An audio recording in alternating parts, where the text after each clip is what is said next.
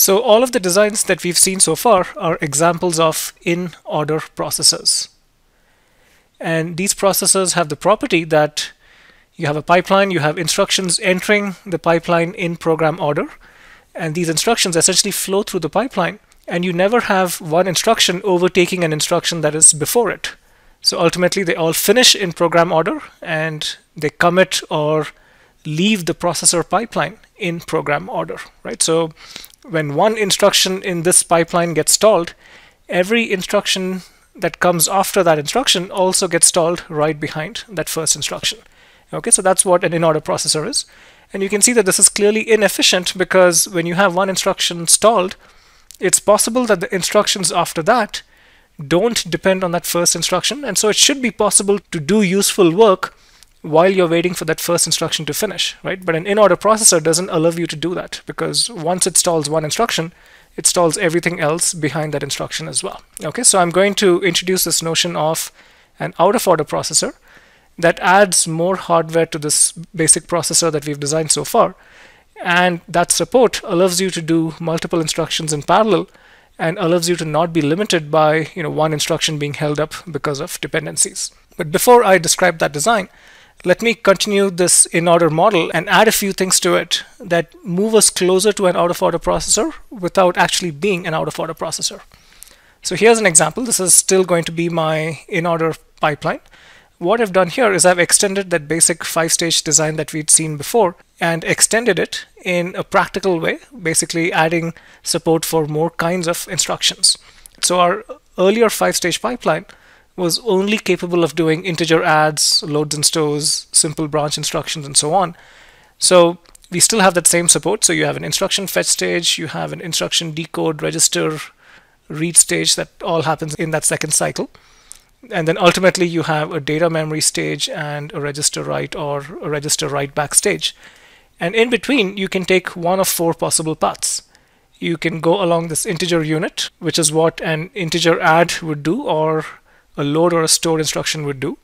Or you could go along this path, which does floating point addition, or along this path, which does multiplication for both floating point and integer values, and then a divider unit, again for both integer or floating point.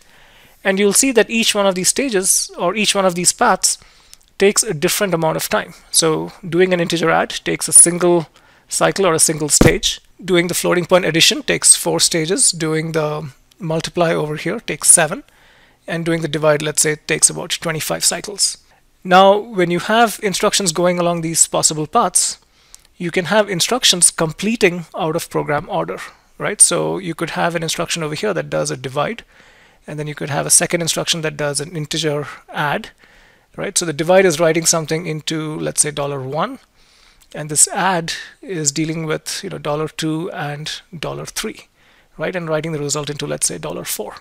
So these 2 instructions don't depend on each other. And so you have the divide that flows through the pipeline first. So in cycle 3, it moves from the decode stage into this divide unit. And coming right behind it is the add.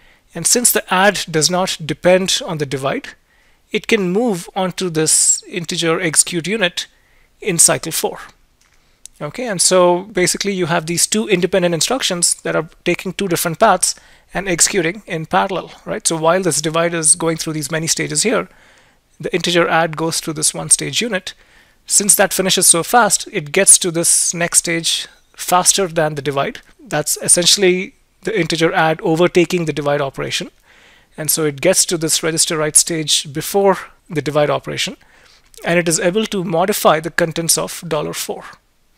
And then sometime later, about 20 cycles later, this divide finishes, gets here, and then updates the contents of $1.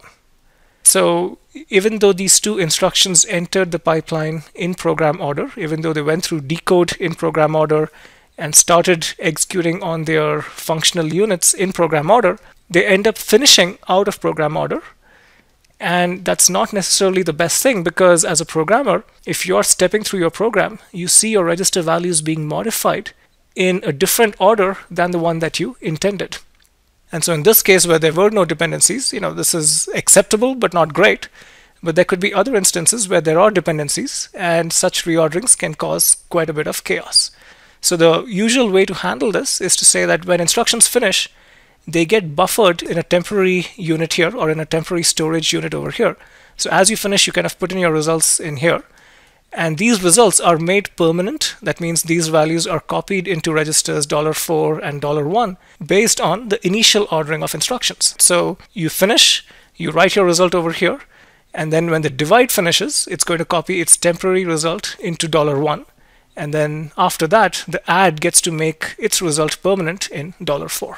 And this ensures that the order in which the register values get modified is exactly the same order that the programmer intended, right? So this is still an in-order issue processor, but you will see that it has this element of out-of-order instruction completion.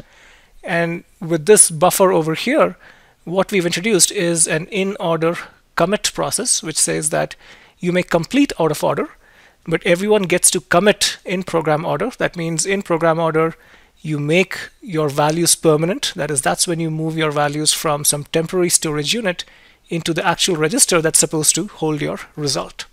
Okay, and you'll see this similar concept also being applied in our full-fledged out-of-order processor design.